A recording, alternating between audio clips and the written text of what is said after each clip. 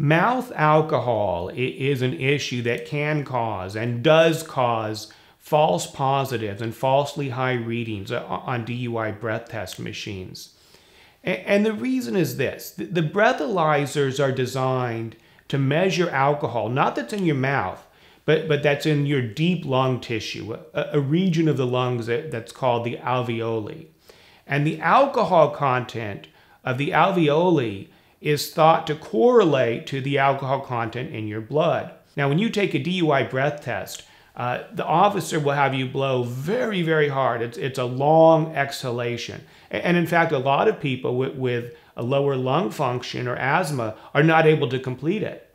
But you blow this sort of long, hard breath, and it's really the air at the very end of the exhalation, the sort of last bit of breath that's measured by the breath test machine. But if the breathalyzer picks up alcohol that's in your mouth as opposed to the deep lung tissue, then it almost always results in an erroneously high false reading. Under normal conditions, the alcohol that's in the mouth will dissipate after 15 minutes. And that's why we have this rule in California that officers have to watch you continuously for 15 minutes before you blow into the device, to make sure that you don't eat anything, drink anything, burp, regurgitate, vomit, or otherwise introduce alcohol into your mouth.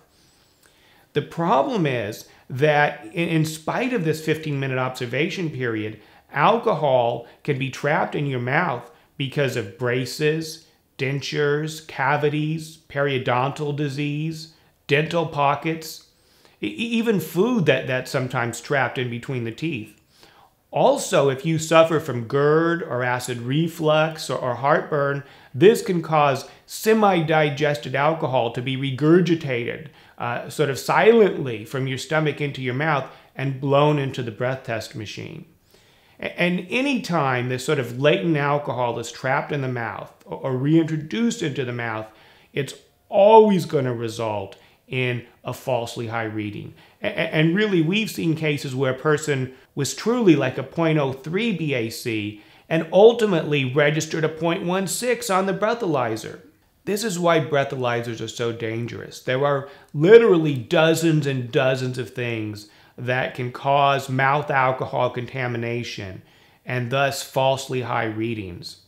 The good news is that here at Schaus Law Group, we've had a great record of success over the years in identifying these factors and documenting them and using them to the advantage of our clients, ultimately to get charges reduced or dismissed, especially at DMV hearings and jury trial.